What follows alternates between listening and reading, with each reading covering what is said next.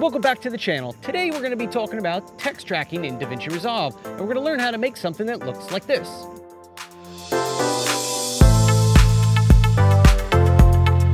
So let's get into the video.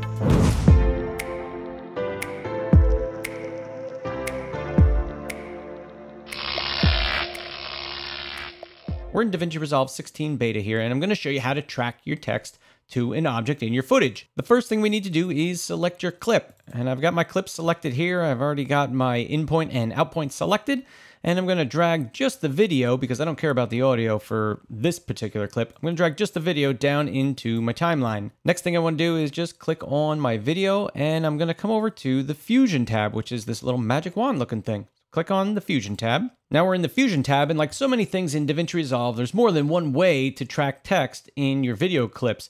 So I'm just going to show you one way here that works in this particular clip. You may need to change things or do things a different way for other clips, but here's one way that you can do it. So the first thing that I want to do is add in a tracking node that will track me as I walk across the screen here. So there's a few ways you can do that. You can press Shift Spacebar, and that'll bring up your tool selector, and you can type in tracker. And you see you have a few different kinds of trackers. And in this case, I'm going to use this tracker on the bottom here. I'm going to click Add. And you see it adds the node down here. And if I want to drop it right in between the media in and the media out, I can hold the Shift key and it pops it right in there for me. So I'm going to click on the tracker, and then I want to see it on the left-hand screen here. So I'm going to click on the left-hand button here. So I can see my trackers here, and that's the little tracker point. So I want to move the video ahead until I see myself start to poke out from behind the weeds a little. So I can see right here is me. So I want to move my tracker on top of my head so it'll track my head as I walk across the frame here. In order to do that, you can hover over top of these little points here. There's a little point in the top left corner here. You can click on that, and you see it actually magnifies it. You can drag it down, and I'm going to put it right there on my head.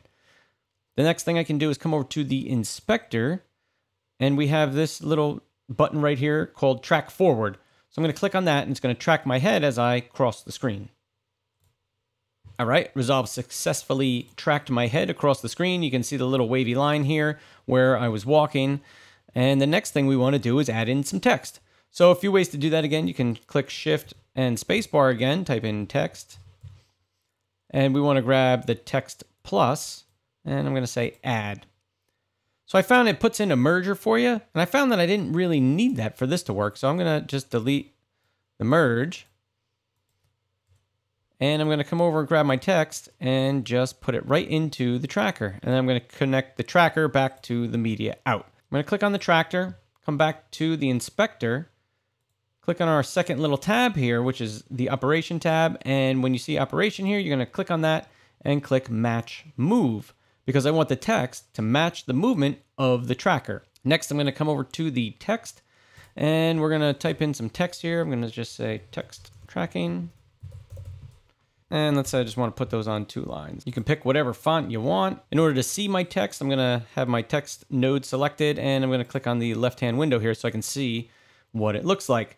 And I can adjust the size of it. You can make it bigger, smaller here with the different text tools. I'm going to say that I want it all aligned in the middle. And next, I'm going to play through the video. And we can see the text is tracking, but it's not where I want it to be. Let's say I want it right above my head. So I'm going to have my text node selected here, and I can come over here, just click on this, and drag it right above my head. I'd say it looks too big, so I'm going to shrink it down. Maybe move it up a little bit more. You can change the color of it here if you want and do all kinds of different things with it. Now if I play the video, you see it tracks right above my head the entire time.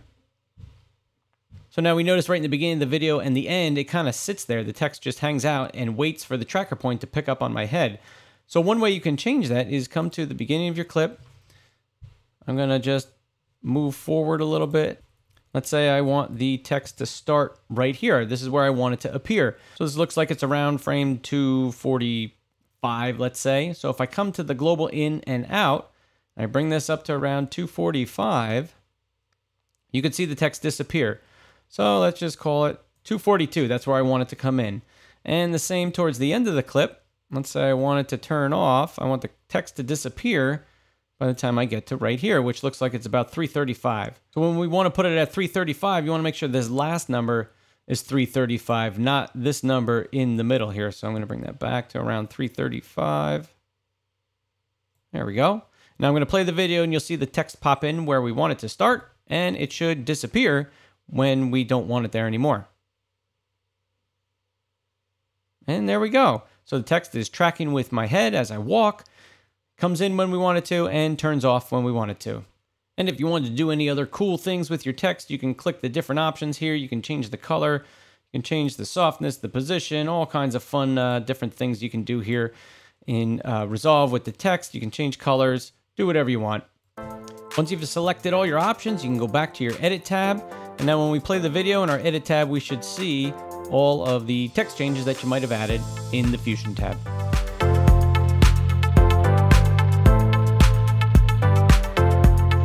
I want to thank you guys for checking out this video, and if you're into photography, Photoshop, Lightroom, and even a little bit of video and video editing, including Davinci Resolve, consider subscribing to my channel. Thanks for watching. I'll see you in the next video.